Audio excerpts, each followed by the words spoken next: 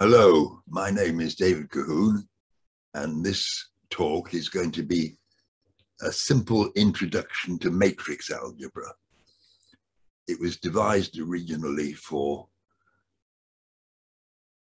the course which we ran from 2003 to 2013 to teach the principles of analysis of single channel recordings. The challenge was to see whether we could teach people about matrices who'd never come across them before. The thing about matrix algebra is that it's easier than learning calculus, say, because there's no new ideas involved, just a new notation. And the things you can do with it are just wonderful. Here goes. I hope that in an hour or so, you'll have got the basic ideas of matrix algebra sufficient to cope with subjects like single ion channel recording, or almost sufficient. To paraphrase the great textbook Calculus Made Easy by Sylvanus P. Thompson in 1910, the lecture can be regarded as being a very simplest introduction to those beautiful methods of reckoning, which are generally known by the terrifying names of matrices and eigenvalues. Okay, let's go. First of all, a matrix is just a table of numbers, and you denote by a single letter the whole table of numbers. For example, A can be this table. A matrix is generally written in boldface italic to distinguish it from an ordinary number. There's no new principles involved in matrix algebra, just ordinary arithmetic and algebra. It's not like calculus, is much easier than that. It's just a sort of notation, but a very convenient one. So this is a 3x3 matrix.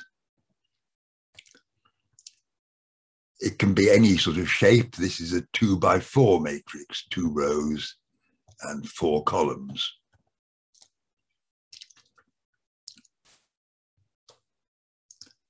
And the entries in the table are called the elements of the matrix, and they're denoted by symbols. A subscript ij is the entry in the ith row and the jth column. For example, A23 is in the second row and the third column. So far, so simple. And two matrices are deemed to be equal if all the corresponding elements are equal.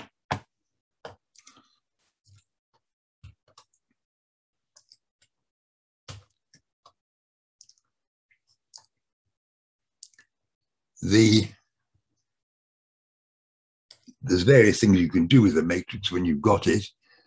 The transpose of a matrix is found by interchanging its rows and columns. A is a 2x4 matrix, and its transpose indicated by this superscript T, it's not a power, it's just a label, is a 4x2 matrix. The first row of this becomes the first column of that, second row of this becomes the second column of that.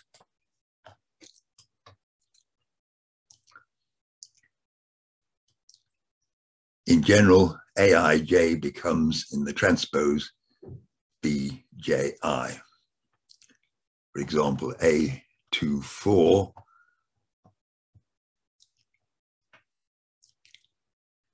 which is -2 in A becomes B42 in the transpose. There's another useful rule if you want to manipulate these things, that if you transpose the product of two matrices, their order gets reversed like this. But what you mean by the product of two matrices will come too soon.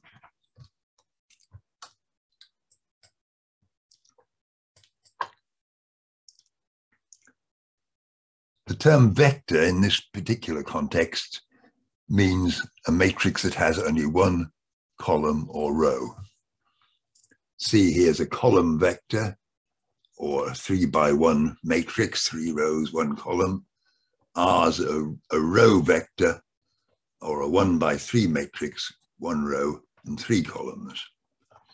In this particular case, C is the transpose of R.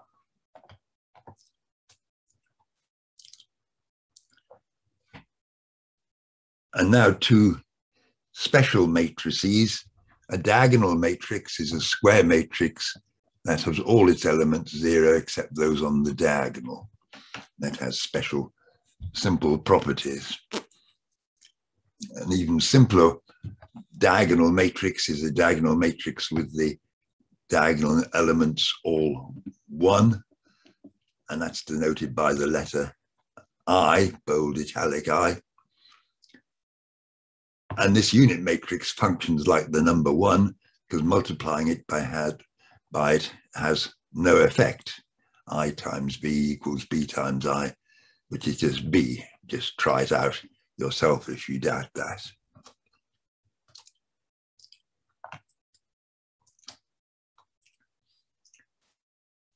Now we have to define the basic operations. We've defined equality. How do you add two matrices? Well, that's easy. You just add the corresponding elements. If you want A plus B, you add 3 and 2, 1 and 3, and so on. -4 plus -2, and you get the elements, corresponding element of the sum of them. In symbols, you put it like that. Notice that you can only add two matrices if they have the same shape, the same number of rows and columns. And the following rules of ordinary algebra, are true for matrices too. A plus B is the same as B plus A, and the brackets work the same as well. So that's all very straightforward.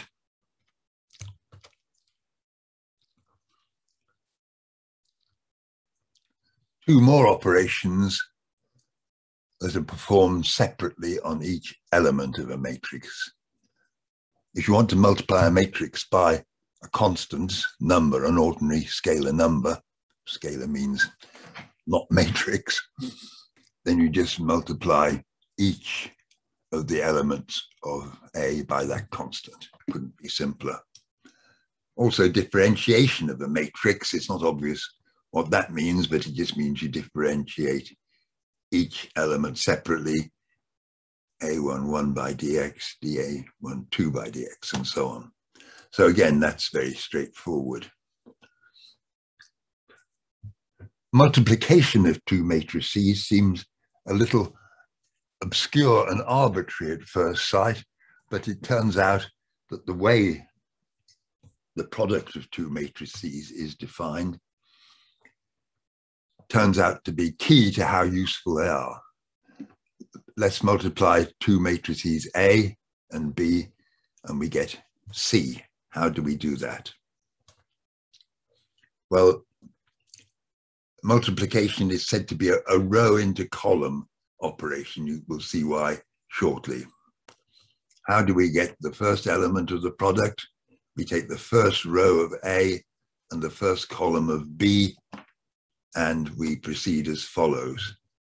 First row of A, first column of B, and we multiply together these two numbers, 2 times 5, and we add to that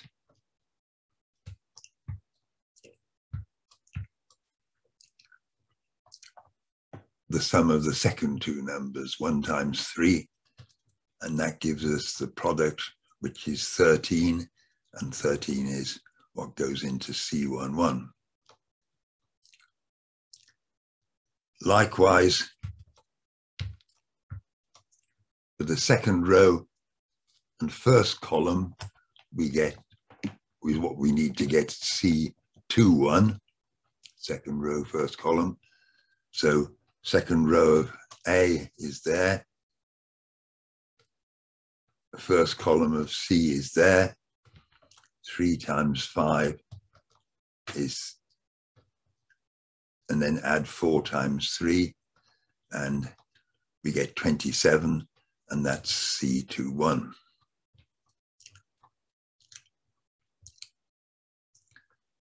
To get C12, we want the first row of A and the second column of B. That's 2 times 4 plus 1 times 2, which is 10, and that's C12. And for the second, for C22, we want the second row of A, second column of B, 3 times 4 plus 4 times 2, which is 20, which is C22. So that's the rule for multiplying matrices. And it seems a little obscure, as I said, but it makes perfect sense, as we'll see soon. Notice that this definition of row into column multiplication means that A and B can be multiplied only if the number of columns in A is the same as the number of rows in B. If you're in doubt, always write the size of the matrices below the expression. Here's an example which involves multiplication of a 2 by 4 matrix by a 4 by 2 matrix, and the result is a 2 by 2 matrix. For example, the first row and the second column can be multiplied, as we said before, to give this, which is the element, 1, 2 element in the result. So we write down below each of them. It's very useful for keeping track of what's going on. The size of each matrix, that's 2 by 3. This is 3 by 2. So in order to be able to multiply them at all, those two numbers must be the same, and the outer pair of numbers is the size of the result, 2 by 2.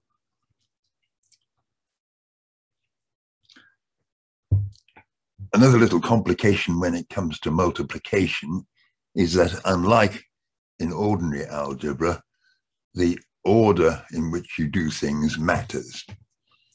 If you define two matrices, A and B, multiplying them shows that A times B is that, but B times A is different. In general, it's different. In particular circumstances, they may be the same, but in general, they're different. So in this case, we say A pre-multiplies B, and in that case, we say A post-multiplies B. You have to distinguish between those two things. So although the usual rules apply for multiplying out brackets, so for example, A open brackets B plus C close brackets is that, that's not the same as if the A came after the bracket, because that reverses the order of the multiplication.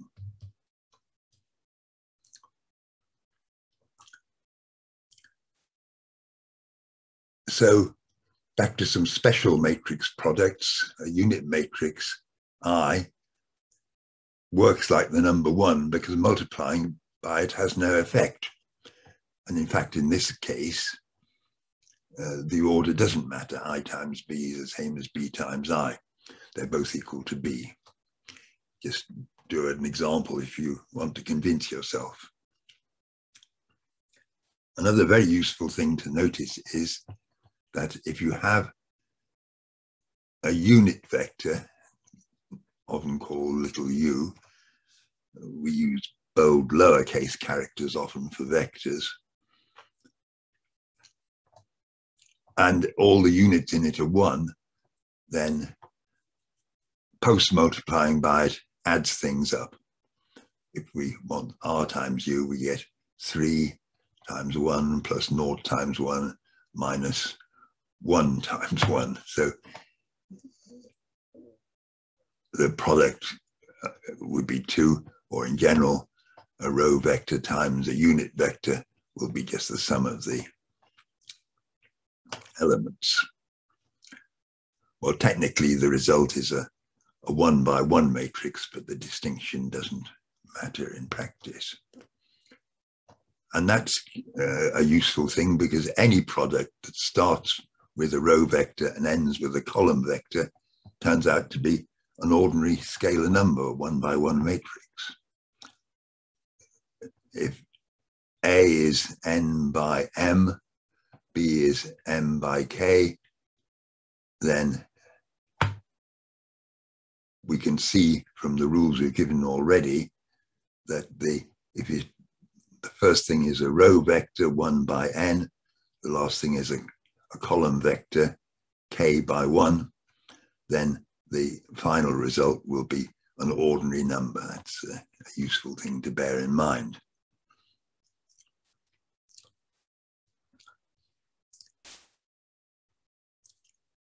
The reason why matrices are multiplied as they are is essentially to do with the way they're used to represent simultaneous equations. Consider this pair of simultaneous equations. Two unknowns, A1 and A2, and the coefficients are like that. Now you can see if we now define a column vectors for the A's and the X's, A1, A2, X1, X2, and we define a square matrix B that contains the coefficients, we can see that the whole set of equations can be represented as A equals BX. Multiplying out the right-hand side gives a 2-by-1 vector on each side. And they look like this. That's a 2-by-1 vector. This is a 2-by-1 vector. And because they're equal, the separate elements are equal, A1 equals B1 and so on. That's the first equation. A2 is that.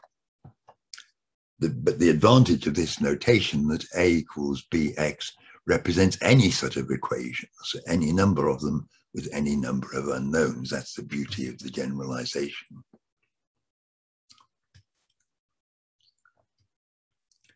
We'll also see in the context of single channels that matrix multiplication combines probabilities in a very convenient way. So we've done addition, we've done multiplication. Now about division of matrices. How is that done? How do we divide two tables? Well, we don't talk about division, we talk about inversion. In ordinary algebra, the solution of A equals BX for X is just X equals A over B. We divide both sides by B. At least that's the result as long as B is not 0. We can also write that result as X equals B to the minus 1, because B to the minus 1 just means 1 over B. If you have a matrix equation, A equals BX, then the solution is written as X equals B to the minus 1A, just like this, where B to the minus 1 is a matrix which we call the inverse of B. We never write it as 1 over B, but we write it as B to the minus 1, and that's a matrix which is called the inverse of B. So how's it defined? In ordinary algebra, you can think of division as being defined by X over X equals 1. Likewise with matrices, using an identity matrix in place of 1, the inverse of B is defined such that if you multiply it by B, you get the unit matrix. So in the process of solving A equals BX, we pre-multiply both sides by B to the minus 1, and we get B to the minus 1A equals B to the minus 1 BX. Now that's just the identity matrix, so it's just equal to X. There's the solution. Now, in ordinary algebra, we can't divide by B if it's 0.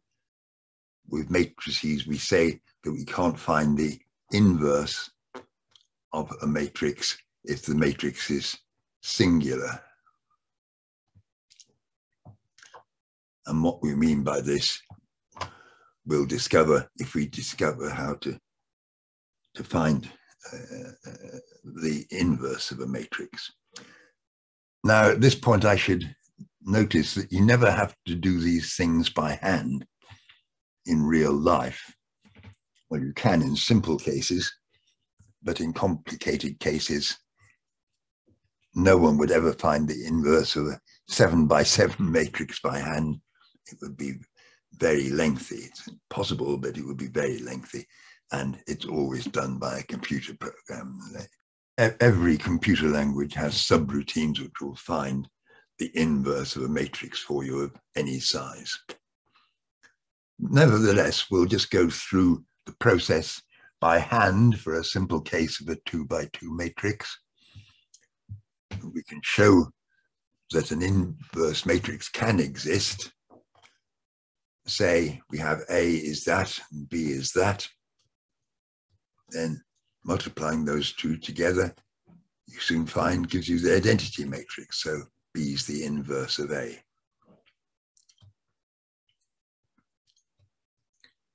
Another useful rule is that if you invert the product of two matrices, then the order gets reversed, just like when you transpose them.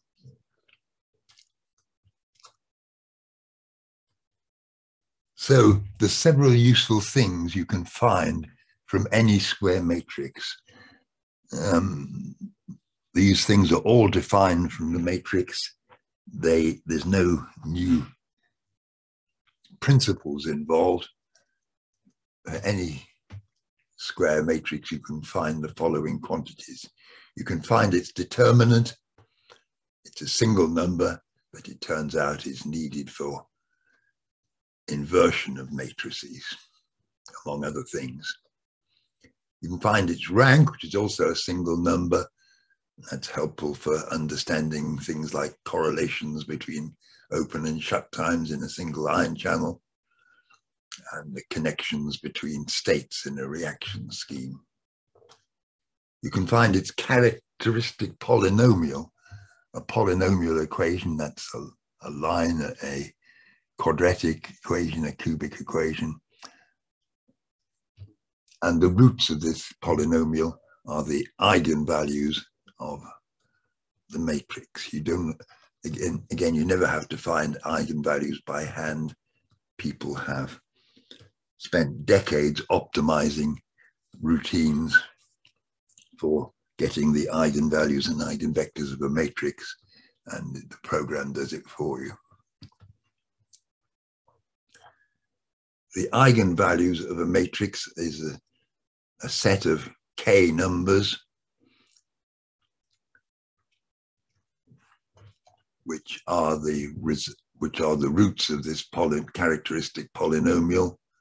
In other words, the values for which it's 0. And the eigenvalues, in the case of a single ion channel analysis, the eigenvalues of Q are the reciprocals of the time constants that you expect in a macroscopic relaxation. So they're sort of generalization of time constants for the matrix case. You can also find for any square matrix the eigenvectors. This is a set of k vectors, each of which is k by 1, a column vector. And there's one eigenvector for each eigenvalue. They're useful for finding the relative areas of exponential components, for example.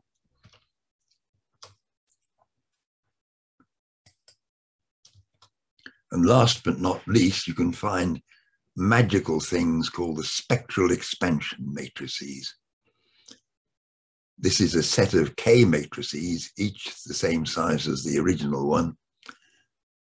They can be found directly from the eigenvalues, and they allow simple calculation of almost anything. They're wonderful. So let's just look. Again, you don't have to do this ever in real life, but just look at the question of inversion of a matrix and its relationship to determinants. When I first got as an undergraduate, I picked up a book called Determinants and Matrices by Aitken, and I was very baffled at first. I remember asking a PhD student who was in the same hall of residence as I was in Leeds what the difference was between a determinant and a matrix. He was a PhD in physical chemistry, so he knew about these things. And he says a matrix is a table and a determinant is a number that can be calculated from the matrix. So that cleared that up, and I never looked back. For example, the determinant of a matrix A, which you denote by det A, or A with vertical lines on each side of it, is defined as the product of the diagonal elements minus the product of the off-diagonal elements. And that's what you need to calculate the inverse of a matrix. The inverse of a 2 by 2 matrix can be calculated like this, as A22 divided by determinant of A. So the determinant of A occurs in every term. It's a constant. It can come outside, and we get this for the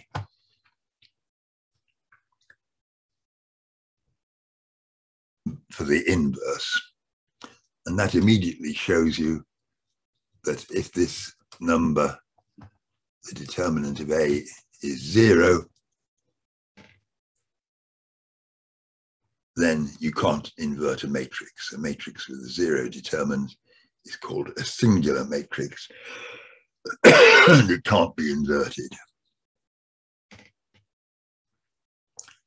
So there are analogous definitions of determinant and inverse for matrices of any side, but we shan't in general ever need to calculate them.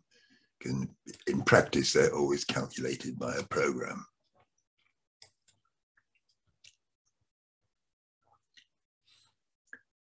Okay, another thing that's associated with the matrix is the characteristic polynomial and its eigenvalues. Again, we don't have to worry about how to calculate these in general. In fact, the characteristic polynomial we probably never calculate. The eigenvalues we certainly do. The polynomial is of degree k. That means the highest power in it is the unknown to the power k. In a quadratic, for example, it would be 2a plus bx plus cx squared, for example.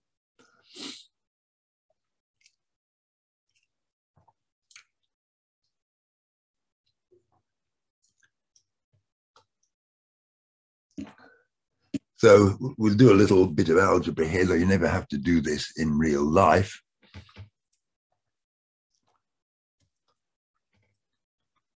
For any square matrix Q, we can write down this equation. Q minus lambda I times a vector, which is 0.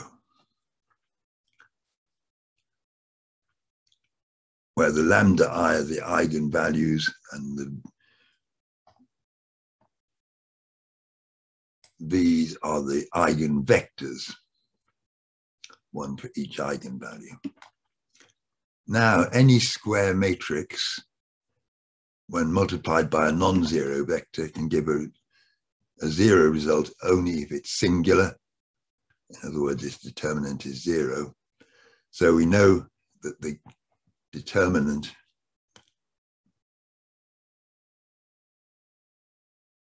of this polynomial is zero.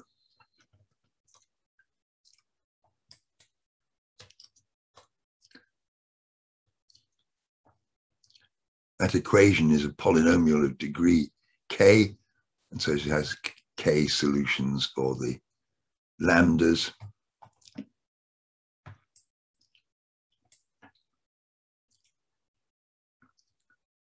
And we can demystify all of this by a simple example. A quadratic polynomial, as I said, it has the form of ax squared plus bx plus c.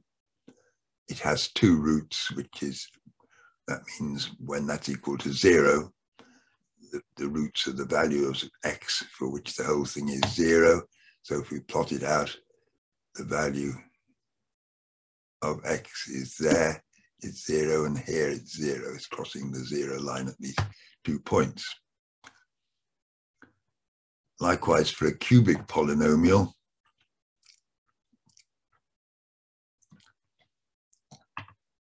there will generally be 3 roots.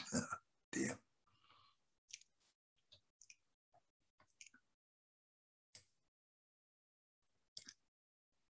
It looks like this, and it'll cross the zero line 3 times, and that'll be the position of the 3 values of x for which that is zero. So let's look at the characteristic polynomial eigenvalues and eigenvectors, a simple example.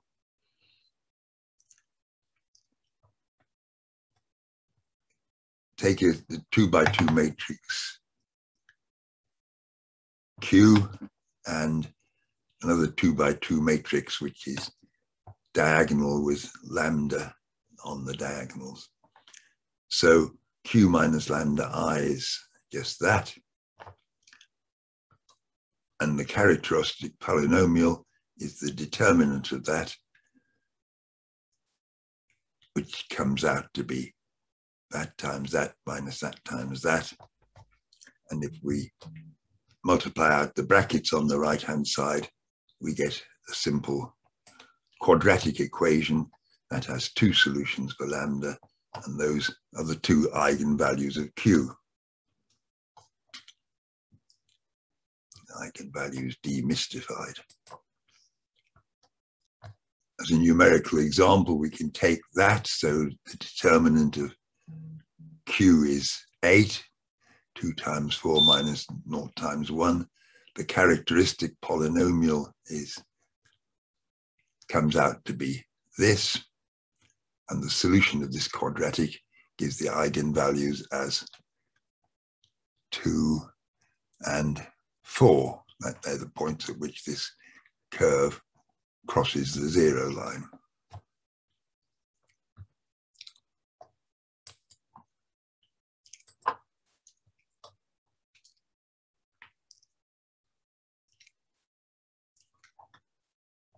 And we can find the eigenvectors for those that correspond to those eigenvalues by solving this. The solution of that is not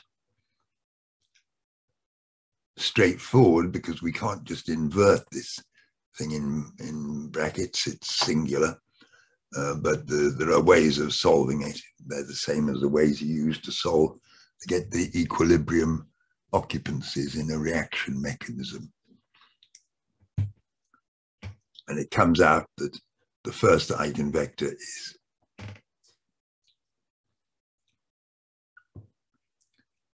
for the eigenvalue being 2 is that, and for the second eigenvalue, the eigenvector is this. In fact, eigenvectors can be multiplied by any constant. So we could equally write the first eigenvector as 2 and 1, because that's point. That is twice that. So inspection of that example suggests two rules that are quite general. The sum of all the eigenvalues of a matrix is equal to the sum of the diagonal elements of a matrix. That sum of the diagonal elements is known as the trace. So if, for example, one diagonal element is much bigger than all the others, because, for example, there's a very short-lived shut state, remember the time constants or the mean lifetimes are the reciprocals of the minus eigenvalues.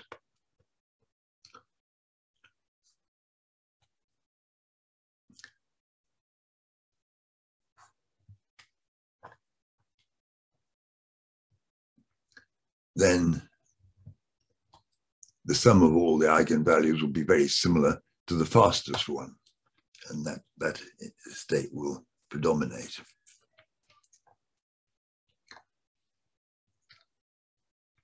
Furthermore, the product of all the eigenvalues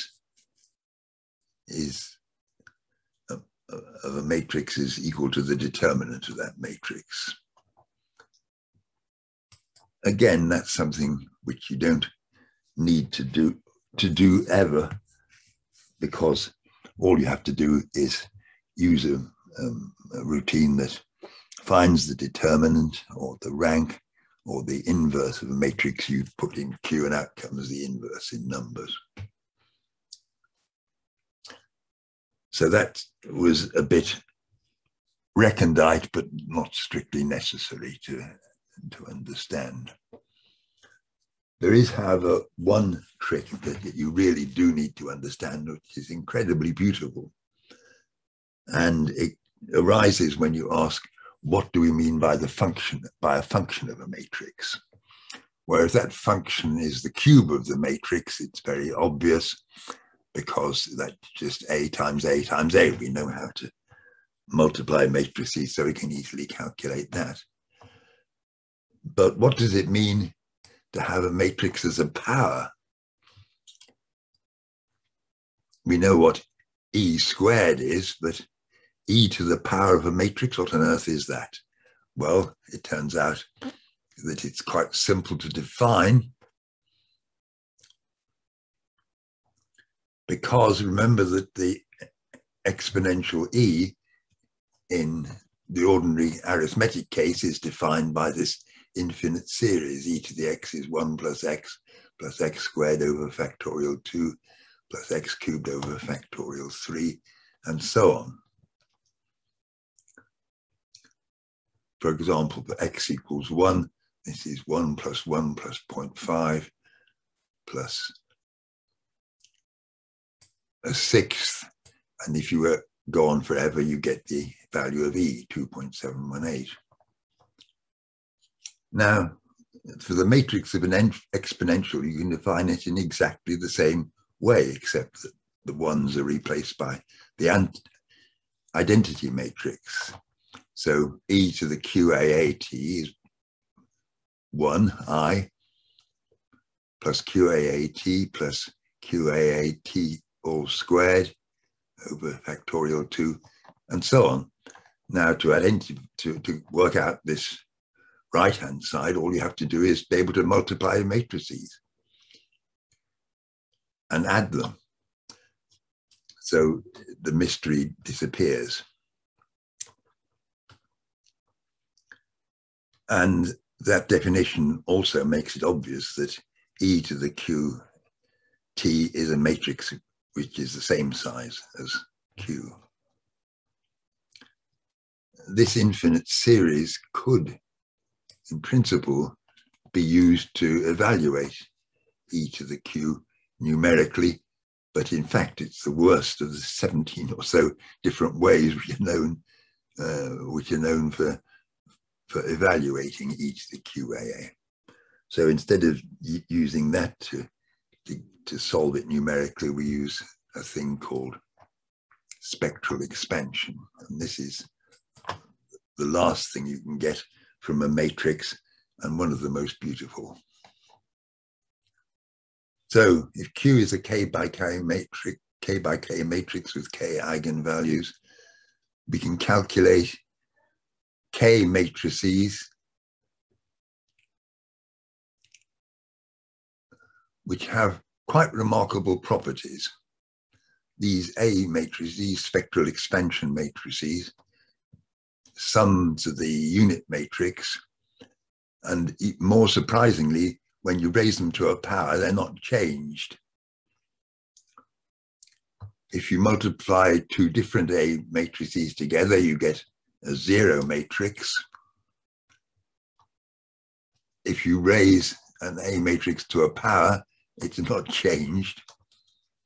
And the matrices add up to 1. That seems a bit miraculous, but it's very easy to find. But the really important results for A matrices comes from Sylvester's theorem. Sylvester, one of the pioneers of matrix algebra.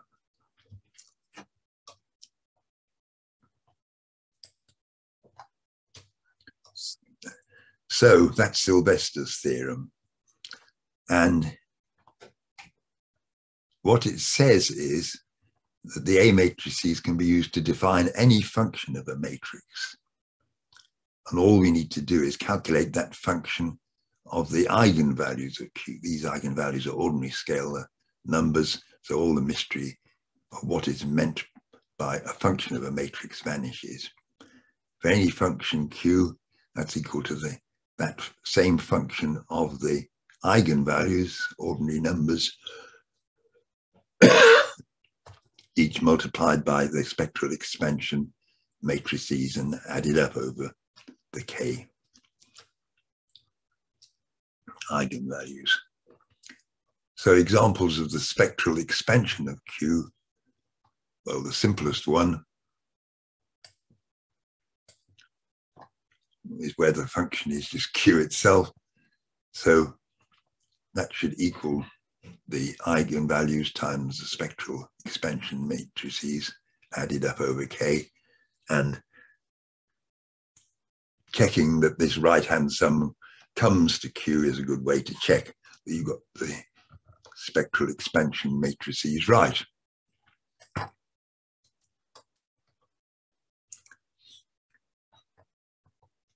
Similarly, if you want to raise power Q to the power R, if R is an integer, you just multiply it by itself R times, but you can do it without any matrix multiplication at all via Sylvester's theorem, because all you have to do is raise the eigenvalue to the power R multiplied by the spectral expansion matrix, corresponding one, and add them up, and you get Q to the R without any need to calculate powers of Q at all, not having to multiply matrices at all. This relationship, for example, in the single channel context, allows the distribution of the number of openings per burst to be expressed as a mixture of geometric components. But most important, we're interested in e to the qt. So we can find that from Sylvester's theorem as e to the lambda t. That's a purely scalar quantity. For each eigenvalue, lambda is multiplied by the corresponding spectral expansion matrix and added up, and that gives you e to the qt. That's how you calculate it in practice. And it's what allows, for example, probability density functions to be expressed as a mixture of scalar exponential components. That's what these are.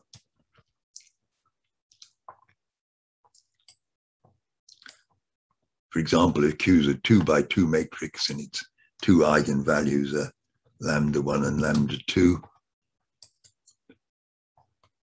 then e to the qt is e to the lambda 1t times the first spectral expansion matrix plus e to the lambda 2t plus the second matrix. How you calculate the spectral expansion matrices, well, again, it's something you never do in practice, but I'll just run through it anyway.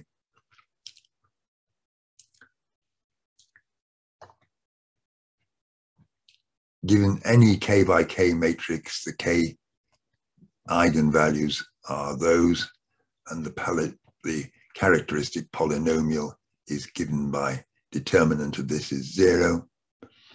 So an example that was worked out in MathCAD, it looks like this in MathCAD.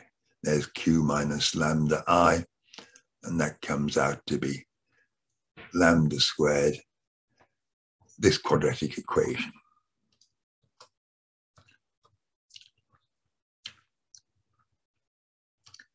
So we can then define the column eigenvectors. They, unless otherwise specified, they're usually columns defined in this way.